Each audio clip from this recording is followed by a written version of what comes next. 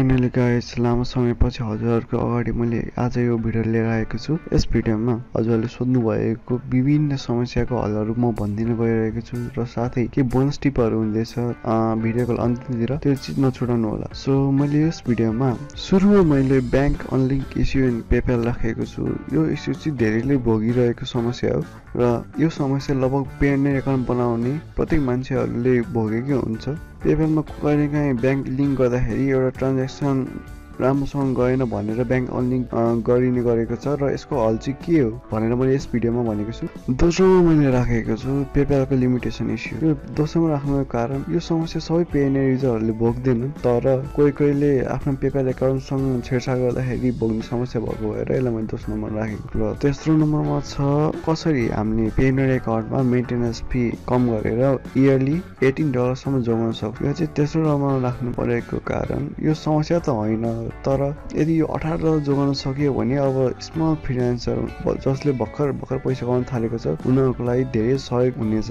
र चौथो नम्बरमा छ कसरी हामीले पेयरनेरमा भएको पैसा लोकल ब्याङ्कसम्म ट्रान्सफर गर्ने भनेर मैले प्रुफ सुद्ध ल्याएको छु। मैले चाहिँ आफ्नो यो €230 देख्नु भएको थियो नि जुन सुरुमा हो, त्यो कसरी ब्याङ्कसम्म ट्रान्सफर गर्ने र ट्रान्सफर गरेपछि कति बेलासम्म हाम्रो एकाउन्टसम्म आउँछ लोकल ब्याङ्कको एकाउन्ट हो। यसको मैले लाइभ प्रुफ सुद्धा राखेको छु र भिडियोको अन्तिममा एउटा बोनस छ, त्यो चाहिँ नछुटाउनु होला। त्यो बोनसले स्मल फ्रिलान्सरहरू स्मल अनलाइन काम गर्ने मान्छेहरूलाई धेरै मद्दत पुर्याउनेछ। यदि हजुरलाई यी सबै समस्याहरूको हल चाहिएको छ र हजुरले $18 पेयरनेरमा सेभ गर्नु छ अनि पेयरनेरदेखि लोकल ब्याङ्कसम्म पैसा कसरी ट्रान्सफर गर्ने र कति समयसम्म आउँछ भन्ने कुराको जानकारी चाहिएको छ भने यो भिडियोलाई स्किप नगरिकन हेरिदिनु होला। र so without any further delay let's get started.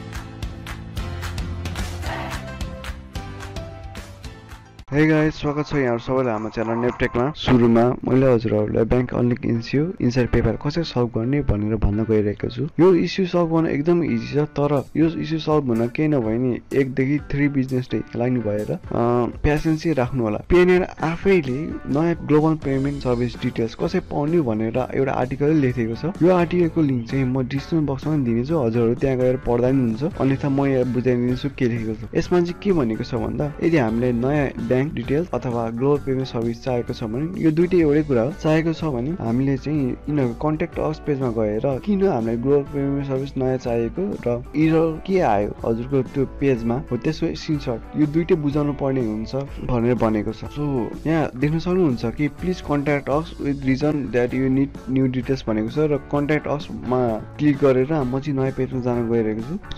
म चाहिँ कन्ट्याक्ट असमा थिचेर म डकुमेन्ट सबमिट गर्न गइरहेको छु, तर यसको लागि चाहिँ हजुर लगइन गर्नुपर्ने हुन्छ आफ्नो पेयर एकाउन्टमा र यो ब्राउजरबाट हुने काम भएकोले यो ब्राउजरमा लगइन गरेर मात्र यो पेजलाई एक्सेस गर्नु होला। यो पेजको लिङ्क पनि मैले हजुर डिस्क्रिप्सन बक्समा दिनेछु। मैले चाहिँ लगइन बटनमा क्लिक गरेर लगइन गरेँ। यो लगइन हुन हल्का टाइम लाग्न सक्छ। लगइन भइसकेपछि एउटा हजुरले यस्तो पेज देख्न सक्नुहुन्छ। यो पेजमा चाहिँ कन्ट्याक्ट पेयरनेरको तल send message community live chat report lost र स्टोरका कलर्स भनेर लेखेको छ। हामीले चाहिँ मेसेज सेन्ड गर्नु पर्ने भएर हामीले सेन्ड मेसेजमा क्लिक गऱ्यौँ। यति क्लिक गरिसकेपछि हजुर एउटा ल्याङ्ग्वेज आफ्नो चुज गर्नुपर्ने हुन्छ। नेपाली ल्याङ्ग्वेज नभएकोले हामीले इङ्ग्लिस ल्याङ्ग्वेज चुज गर्छौँ। इङ्ग्लिस ल्याङ्ग्वेज चुज गरेपछि तल हामीले सोध्न खोजेको क्वेसन के हो त हो त्यहाँ सेलेक्ट गर्ने मिन्यु देख्न सक्नुहुन्छ, त्यहाँ क्लिक गर्नुहोस्। त्यति क्लिक गरिसकेपछि हजुर एउटा मिन्यु जस्तो के ओपन भएको देख्न सक्नुहुन्छ हो। त्यसो तल चाहिँ डकुमेन्ट्स एन्ड स्टेटमेन्ट देख्न सक्नुहुन्छ हो। हामीले त्यहाँ क्लिक गर्नुपर्ने हुन्छ, अरू सबैले इग्नोर गर्दा हुन्छ सिधा हो। यसको तल दुईवटा रिक्वेस्ट फर स्टेटमेन्ट र सेन्ड न्यू डकुमेन्ट्स भन्ने अप्सन छ। हामीले चाहिँ डकुमेन्ट सेन्ड गर्नुपर्छ, त्यही इररको मेसेजको स्क्रिनसट। मैले सेन्ड डकुमेन्ट्समा क्लिक गरिसकेपछि एउटा छुट्टै एउटा मिन्यु खोल्नेछ। त्यसमा मध्ये चाहिँ हामीले I am providing screenshot showing an error message भन्नेमा क्लिक गर्नुपर्ने हुन्छ हो। यो त्यसपछि जुन मेसेज लेख्नुपर्छ मैले यो मेसेज पुरै डिस्क्रिप्सन बक्समा दिएको छु, हजुर त्यहाँबाट कपी गर्नुहोस् यता पेस्ट गर्नुहोस्। एउटा कुरा चाहिँ याद राख्नुहोस्, हामीलाई फर्स्ट सेन्चुरी ब्याङ्क चाहिन्छ। फर्स्ट सेन्चुरी ब्याङ्कको ग्लोबल पेमेन्ट सर्भिसको डिटेल्स यो बाहेक अरू कुनै ब्याङ्क हजुर रिक्वेस्ट गर्नुभयो भने त्यो अटोमेटिकली अनलिक हुन्छ, हजुर केही गर्नै पर्दैन। मैले यो 1 वर्षदेखि चलाइरहेको छु। मैले नि सुरुमा कम्युनिटी फेडरल ब्याङ्क पाएको थिएँ, मैले पनि भोगेको थिएँ। मैले कम्युनिटी फेडरल ब्याङ्क पाएको थिएँ सुरुमा, जुन चाहिँ अनलिक भयो र पछि गएर बुझ्दाखेरि कम्युनिटी फेडरल ब्याङ्क र ब्याङ्क अफ अमेरिका यी दुईवटा ब्याङ्क चाहिँ पेपाल र हामीसँग सपोर्ट गर्दैन रहेछ। त्यसैले मैले फर्स्ट सेन्चुरी ब्याङ्क युज गरेँ र यो ब्याङ्क युज गरे बापत मैले आजसम्म एउटा पनि समस्या भोग्नु परेको छैन। सो मैले नयाँ ब्याङ्क चाहिँ कसरी पाएँ त भन्दा मैले यही प्रोसेस फलो अप गरेको थिएँ र चुज फाइल भन्ने सेक्सन यहाँ देख्न सक्नुहुन्छ। त्यहाँ क्लिक गरेर मैले पेपालमा जुन इरर आइरहेको छ हो त्यसको स्क्रिनसट पठाइदिएको थिएँ र यति गरिसकेपछि मलाई लगभग 2 दिन लाग्यो नयाँ ब्याङ्कको डिटेल्स पाउनको लागि, तर पाउन चाहिँ पाएँ। अनि मैले लिङ्क गरेँ र यो हजुरहरू के आत्तिनुपर्ने समस्या छैन है। हजुरले पहिला अनलिङ्क भयो नि के पैसा पाउनुभयो, दुईवटा ब्याङ्क अनलिङ्क भयो त्यही पनि हजुरले के पैसा पाउनुभयो, अनि यो तेस्रो ब्याङ्क यो अनलिङ्क हुँदैन त्यही नै हजुरले पैसा पाउनुहुन्छ। टोटल लगभग हजुरले $1 पाउनुहुन्छ। यो चाहिँ हजुरले भोग्नुभएको समस्याको लागि पैसा भन्नु न, हजुरले पैसा पनि पाउनुभयो र समस्या पनि भोग्नुभयो, दुइटै पाउनुभयो। अब किन टाउको दुखाउने र यो पैसा हजुरले आफ्नो हिसाबले युज गर्न सक्नुहुन्छ। यो पेपरले फिर्ता लाने छैन। दोस्रो नम्बरमा छ पेपरको लिमिटेसन्स इस्यु। यदि हजुरले त्यो डकुमेन्ट्स अपलोड गर्ने बाहेक अरू कुनै लिमिटेसन्स लागेको छ भने हजुरले आफ्नो पेपरमा भएको पैसा र पेपर एकाउन्ट फिर्ता पाउनुहुन्न र पेपरमा भएको ब्याङ्कहरू र कार्डहरू अरू ठाउँमा पनि लिङ्क गर्न सक्नुहुन्न। यदि डकुमेन्ट अपलोड गर भनेको छ भने हजुरले आफ्नो सामान्य पासवर्ड बुझाइदिएको भरमा हजुरको एकाउन्टको इस्यु सल्भ हुनेछ र लिमिटेसन एक्सपान्ड गरिदिनेछ। तर यस्तै अरू लिमिटेसनहरू जस्तै you can use PayPal anymore र अन्य कुनै समस्या आएको छैन। हजुर आफ्नो पेपर एकाउन्ट जिन्दगी कहिले फिर्ता पाउनु हुने छैन र यसको लागि समय खर्च नगर्नु होला, किनभने म पर्सनली आफैले नि भोगेको छु यो समस्या। र तेस्रो नम्बरमा कसरी हामीले चाहिँ पेयोनियरमा $18 जोगाउन सकिनेछ र यसको लागि हजुरले पेपर एकाउन्ट चाहिँ चाहिन्छ नि, किनभने हामीले पेपर एकाउन्टको paper.me भन्ने लिङ्क हुन्छ त्यो चाहिनेछ। यदि हजुरसँग पहिल्यै पेपर एकाउन्ट छ भने ठिकै छ, छैन भने क्रिएट गर्न सक्नुहुन्छ मेरो पहिलाको भिडियो हेरेर।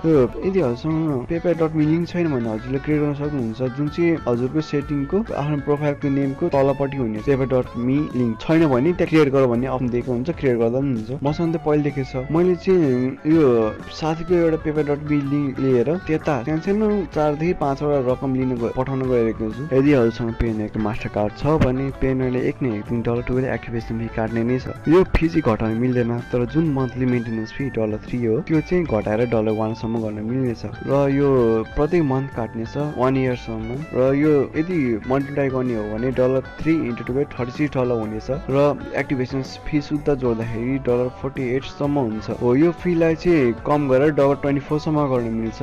$12 एक्टिभेसन फीलाई चाहिँ कम गर्न मिल्दैन, तर $3 मेन्टेनेन्स फीलाई चाहिँ $1 गरेर इयरली $12 काट्न मिल्ने पार्न मिल्छ। त्यो चाहिँ कसरी गर्ने त भनेर मैले यो पेयोनियर आफैले भन्छ कि यदि हजुरले एक मन्थमा 4 भन्दा कम ट्रान्ज्याक्सन गर्नुभएको छ र ठ्याक्कै 4 ट्रान्ज्याक्सन हो, यो केसमा चाहिँ पेयोनियरले $3 मेन्टेनेन्स फी काट्ने छ 1 मन्थको। र यदि हामीले 4 ट्रान्ज्याक्सन भन्दा माथि 5 ट्रान्ज्याक्सन गरेको छौँ भने चाहिँ पेयोनियरले मन्थली मेन्टेनेन्स फी $1 काट्नेछ। र हामीले यो $1 पार्ने चाहिँ कसरी पार्ने त, हामीले अब कसैसँग जम्मा $3 छ अरे मानौँ, त $3 चाहिँ हाम्रो टोटल चाहिँ कसरी जोगाउने त। म सुरुमा मैले पहिलाको मन्थ कतिवटा ट्रान्जेक्सन गरेँ र त्यो ट्रान्जेक्सन गर्दाखेरि मैले कति फी काटेर देखाउन गइरहेको छु। त्यसलाई चाहिँ मैले पेयोनियरको ट्रान्जेक्सन हिस्ट्रीमा फिल्टरको प्रयोग गर्नेछु। देख्न सक्नुहुन्छ कि मेरो पहिलाको मन्थमा 4 भन्दा बढी ट्रान्जेक्सन भएको छैन, 4 भन्दा बढी रकम माइनस भएको छैन। यो एउटा चाहिँ मेन्टेनेन्स फी भएकोले त्यो मेन्टेनेन्स फीलाई चाहिँ गनिँदैन एज अ ट्रान्जेक्सन। देख्न सक्नुहुन्छ कि 2टा रिचार्ज गर्नको लागि र एउटा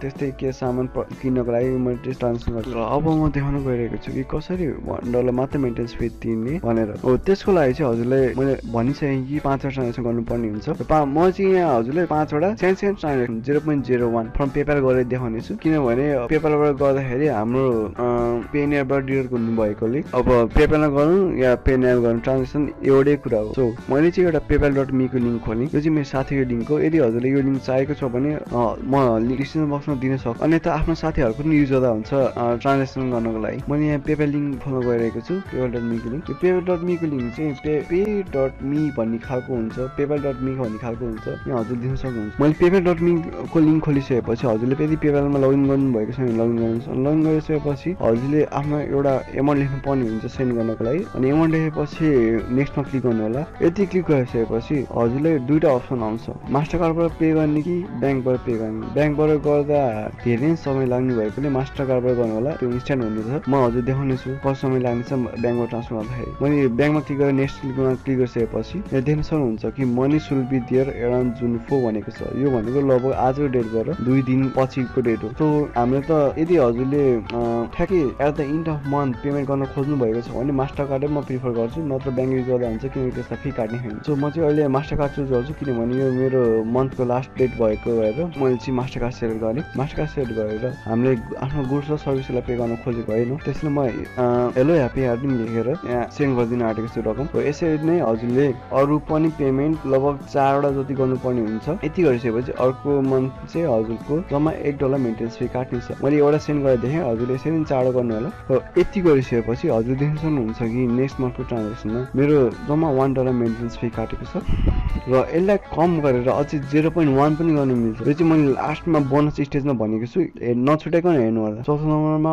अब हजुरलाई म पेनेयरबाट लोकल ब्याङ्कमा कसरी ट्रान्सफर गर्ने भनेर देखाउन गइरहेको छु। र यो पेनेयरबाट लोकल ब्याङ्कमा ट्रान्सफर गर्नको लागि चाहिँ हजुरसँग कम्तीमा $50 हुनुपर्ने छ, 55 भनौँ न, किनभने हामीलाई युरोमा कन्भर्ट गर्नुपर्ने हुन्छ।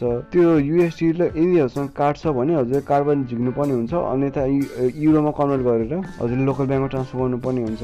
किनभने यो युएसडीमा हामीलाई अप्सन दिएको छैन लोकल ब्याङ्कसँग ट्रान्सफर गर्नको लागि। त्यहाँ जब म लोकल ब्याङ्कसम्म विड्र गर्न खोज्छु त्यहाँ जम्मा दुईटा करेन्सी देखाउँछ, जुन चाहिँ EUR र GBP हो। यो बाहेक USD करेन्सी पनि छ हामीसँग, तर त्यो चाहिँ देखाउँदैन। पहिला देखाउँथ्यो, अहिले देखाउँदैन। त्यसैले यो EUR करेन्सीमा लानको लागि हामीले पहिला म्यानेज करेन्सी भन्ने सेक्सन जानु भयो, जुन चाहिँ एक्टिभिटी भन्ने ट्याबको तल हुन्छ। हो त्यहाँ गइसकेपछि हजुरको चाहिँ कम्तीमा $50 हुनुपर्छ त्यसलाई कन्भर्ट गर्नको लागि। त्यसैले मैले पहिल्यै भनिसकेको थिएँ, किनभने $50 चाहिँ चाहिन्छ भनेर। मैले त्यहाँ एमाउन्ट लेखेँ, एमाउन्ट लेखिसकेपछि गेट रेटमा क्लिक गरेँ। त्यतिमा क्लिक गरिसकेपछि मैले चाहिँ कति एमाउन्ट पाउन गइरहेको छु भनेर देखाएको छ तल। हो यति गरेर सबमिट गर्नमा क्लिक गरिदिनु होला। सबैमा क्लिक गरिसकेपछि 5 मिनटमा हजुरको युरो ब्यालेन्समा थपिनेछ त्यो ब्याङ्क। हो त्यहाँ देख्न सक्नुहुन्छ कि लोकल ब्याङ्कसँग ट्रान्सफर गर्नको लागि चाहिँ किनभने €40 चाहिन्छ। सो मैले त्यहाँ कति एमाउन्ट राख्न गइरहेको छु भन्दा मसँग त €230 छ। त्यसै म €230.35 लेखेर तल डिस्क्रिप्सनमा चाहिँ माई अर्निङ्स लेखेर रिभ्यूमा क्लिक गरिदिएँ। यति क्लिक गरिसकेपछि त्यहाँ मैले रिभ्यू हुने सेक्सनमा क्लिक गरेँ। हो यो रिभ्यू हुने सेक्सनमा चाहिँ हजुरले कति रेटमा चाहिँ पाउनुहुन्छ र यो हजुरको ब्याङ्कसम्म आउनु चाहिँ कति समय लाग्नेछ भनेर देखाएको छ। मैले चाहिँ आई कन्फर्ममा क्लिक गरेर विड्रमा क्लिक गरेँ। यो विड्रमा क्लिक गरिसकेपछि हजुरले यदि 2 स्टेप भेरिफिकेसन इनेबल गर्नुभएको छ भने हजुरको ममा एउटा कोड पठाउने छ र कोड पठाइसकेपछि त्यो कोड हाल्नुपर्ने हुन्छ। अनि टेन्सन हुन्छ कि यो फन्ड्स हामीलाई ओए भनेर मेसेज आएको छ एउटा। हो यो मेसेज पछि हजुरलाई केही मिनटमा एउटा इमेल आउनेछ र देख्न सक्नुहुन्छ कि मेरो डेट र टाइम, लोकल टाइम र लोकल डेट कति छ अहिले भनेर। इमेल चाहिँ यस प्रकारको हुनेछ, मैले स्क्रिनमा देखाएको जस्तो यस प्रकारको हुनेछ र मेरो यो रकम आउन चाहिँ यहाँ स्क्रिनमा देख्न सक्नुहुन्छ कि कति टाइम लाग्यो। यदि मलाई केही नै भयो भने 4 घन्टा लाग्यो यो रकम आउनको लागि। 4 घन्टामा मेरो पेनेयरबाट लोकल ब्याङ्कसम्म पुग्यो। र यसको माथि यही हिसाबले हजुरले अन्दाज गर्न सक्नुहुन्छ कि कति समय लाग्ने। मैले अघि नै भिडियोको बिचमा भनिसकेको थिएँ कि बोनस स्टेजमा के हुनेछ भनेर, जुन चाहिँ मेन्टेनेन्स फीलाई कसरी 0.1 या 0.2 गर्ने भनेर थियो। यो चाहिँ कसरी गर्ने त, मानौँ कि हजुरसँग $3 छ, हजुरले $2.9 चाहिँ पेपालको थ्रु आफ्नो साथीलाई पठाउनु पर्ने हुन्छ। हो त्यो साथीले पठाइसकेपछि हजुरले फेब्रुअरी 2 तारिकसम्म पर्खिनु पर्ने हुन्छ, किनभने पेनेयरले सधैँ फेब्रुअरी 2 तारिकको बेलै मेन्टेनेन्स फी काट्नेछ। र त्यो मेन्टेनेन्स फी काटिसकेपछि हजुरले त्यो आफ्नो साथीको पेनेयरमा ट्रान्सफर गरेर अनि फेरि हजुरको एकाउन्टमा पठाइदिए भन्न सक्नुहुन्छ। यसो गरेपछि हजुरको बडीमा 0.1 या 0.2 मेन्टेनेन्स फी काट्नेछ। र पेनेयर आफैले भन्ने गर्छ कि यदि हजुरसँग मेन्टेनेन्स फी तिर्नको लागि $1 पनि छैन भने हजुरको खातामा जे जति छ हामीले त्यति नै डिडक्ट गर्नेछौँ भनेर भन्छौँ। र यदि हजुरसँग मानौँ कि पैसा छैन, यदि पैसा छैन भने पेनेयरले जस्तै $1 मेन्टेनेन्स फी काट्नुपर्ने छ भने अर्को महिना पैसा भएपछि $1 काट्नेछ, या $3 काट्नुपर्ने छ भने अर्को महिना $3 भएपछि काट्नेछ। र यदि हजुरसँग 0.01 पनि मात्रै छ भने पनि पेनेयरले त्यो मेन्टेनेन्स फी आज लिनेछ। त्यसैले के रकम चाहिँ छोड्नु होला ट्रान्सफर गर्नुभन्दा अगाडि, त्यो खाली गरेर चाहिँ नराख्नु होला। यति नै हो। यदि हजुरले के बुझ्नु भएन या हजुरको इस्यु यो भिडियोमा आएन भने हजुरले कमेन्ट बक्समा कमेन्ट गर्दा हुन्छ। र हजुरलाई के थप जानकारी चाहिएको छ यसबारे भने मलाई फेसबुकमा इनबक्स गर्दा हुन्छ। यो लिङ्क चाहिँ मैले डिस्क्रिप्सन बक्समा दिन्छु। So thank you for watching and C you soon on next video. Have a great day.